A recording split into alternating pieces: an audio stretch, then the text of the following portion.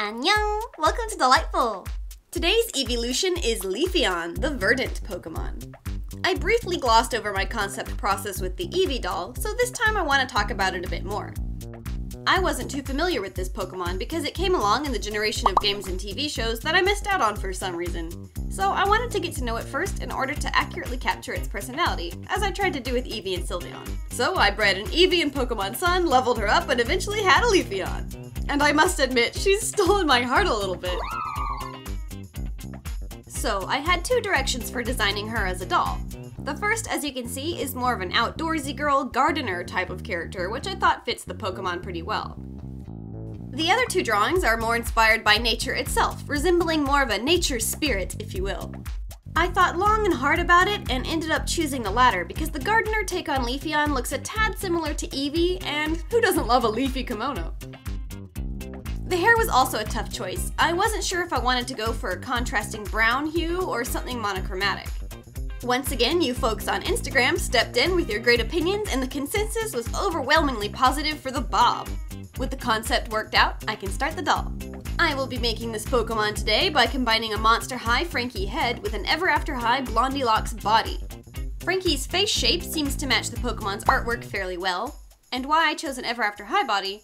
Well, I wanted to choose a skin tone as similar as possible to my desired body color so that when the paint inevitably rubs off, particularly around the joints, it won't be too noticeable. Also, I just really like the Ever After High bodies. First things first, we need to color these parts to match the beige and browns seen in Leafeon's design. I used the Vallejo Game Air paints, and so far they've worked perfectly for me. They're already cut with water at the correct ratio so that your airbrush won't clog up. I know it seems odd paying for watered down paint, but if it saves me some frustration of cleaning this finicky device, then it's worth it. I make sure they dry thoroughly between coats, say a couple hours, before adding another one. It took me about 3 coats to get this opaqueness. And afterwards, I sealed both the head and the body with Mr.Super Clear sealant in hopes that it wouldn't rub off too bad. Fingers crossed. And yes, that looks really freaky.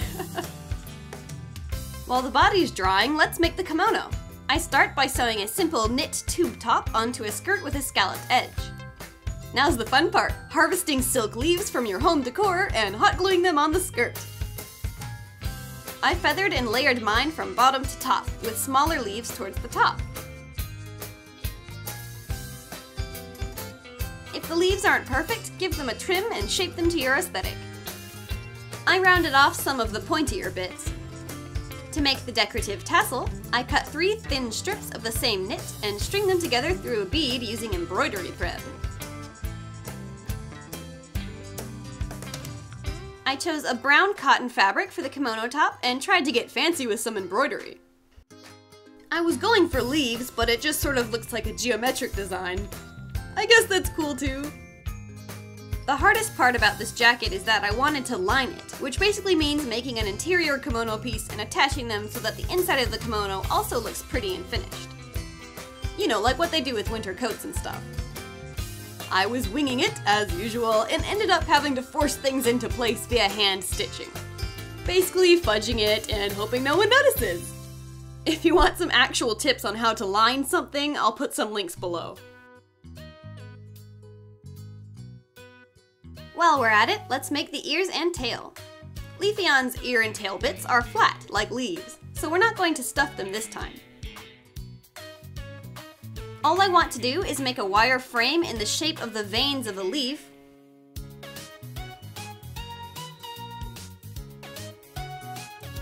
sew and turn a cotton fabric casing in the same shape,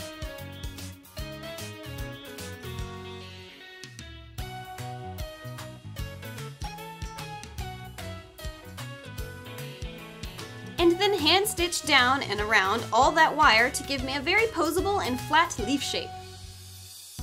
Alright, so I know I can go a little overboard sometimes and occasionally make things more difficult than they could be. So if pinning fabric around wires while staring into a lamp isn't for you, here's a simpler approach. Try gluing a single strong wire in between 2 sheets of leaf-shaped paper for a similar result.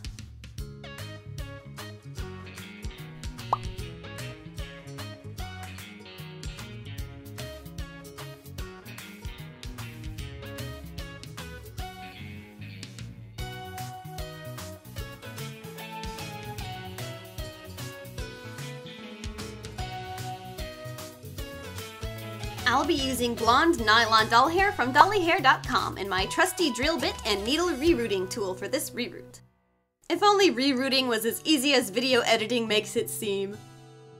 Seriously, I was super distracted during this custom, so it took me like 4 days to reroot the hair. If you have a massive chasm in the doll's head like this, just take a needle and thread and stitch it up.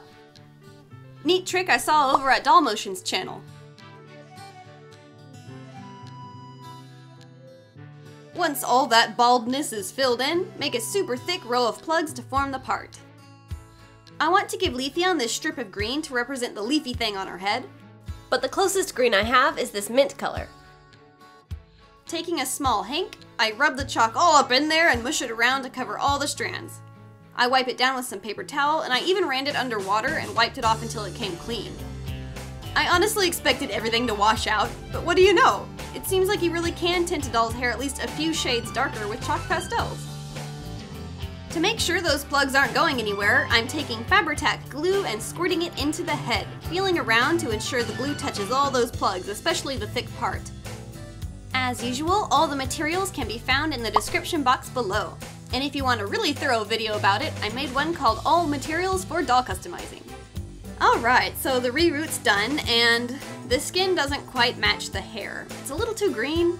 I thought I would be okay with it, but I'm not. So I'm going to mask off the hair, airbrush her a little more, and seal her again with MSC. I'll be right back. Face up time. Leafeon's eyes are also brown with a touch of orange, which I picked up on and implemented in her outfit as well. So I'm blushing her cheeks, forehead, lips, and nose with a warm orange.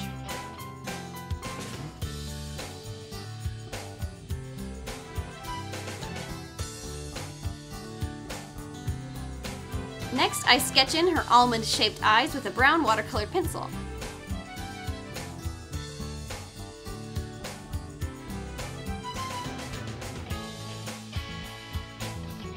While I'm drawing, I'd like to take this time to say thank you all for watching and commenting on my past videos. I love hearing what you guys have to say and chatting with you in the comment section. Call me biased, but I think the toy-loving community is one of the best on YouTube.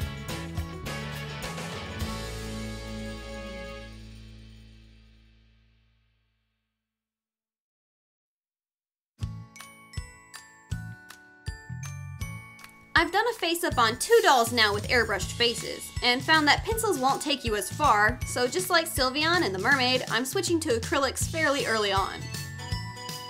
I block in her iris and the whites of the eyes before bringing in a darker brown to shade and add definition.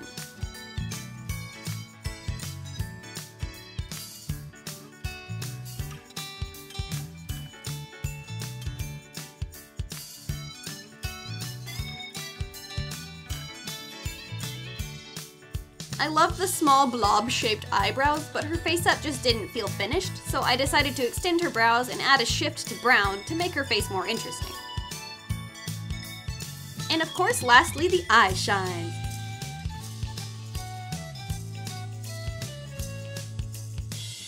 After the last coat of Mr. Super Clear sealant, I use Liquitex High Gloss Varnish to make the lips and waterline appear wet.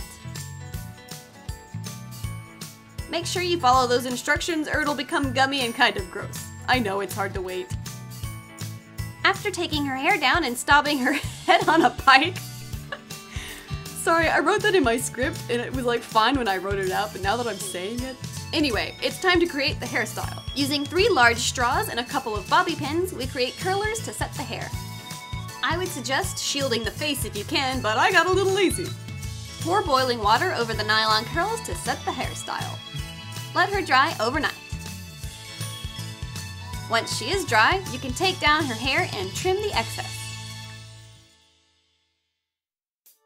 Oh, it's so bouncy. To attach the tail, I had been wrapping them around the waist and out of sight under the clothing, but I made her dress too tight, so there's no room under there. Instead, I got out my hand drill and made a wire-sized hole through the body. Then, using epoxy glue, I securely adhered the wire in place. This makes the tail permanent, of course, but to be honest, I think it looks way better. Despite my best efforts to be delicate and careful, the body paint job is scratching off way too easily. So I actually got the airbrush back out again and patched some parts on her legs before sealing everything with 3 layers of Duraclear matte varnish instead of Mr. Super Clear. The last thing to add before her head can go back on is the ears. I part her hair and insert the prongs into existing hair plug holes. Using the same pliers, I go in through the neck hole to mash the wires against the inside of the head, providing stability. Finally, her head can go back on. And if you're curious, Monster High and Ever After High have the same neck thickness, so switching heads is a piece of cake. Unless you push too hard and... Okay, that's better.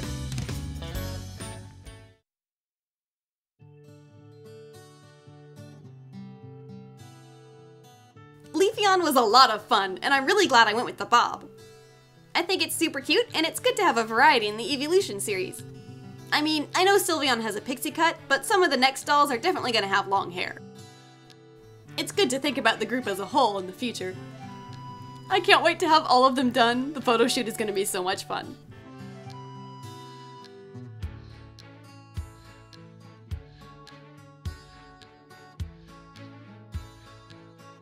Oh yeah, and to clear up some confusion on who's next, those of you who follow me on Instagram already put in your 663 collective votes on the order of the dolls, so that was decided a long time ago.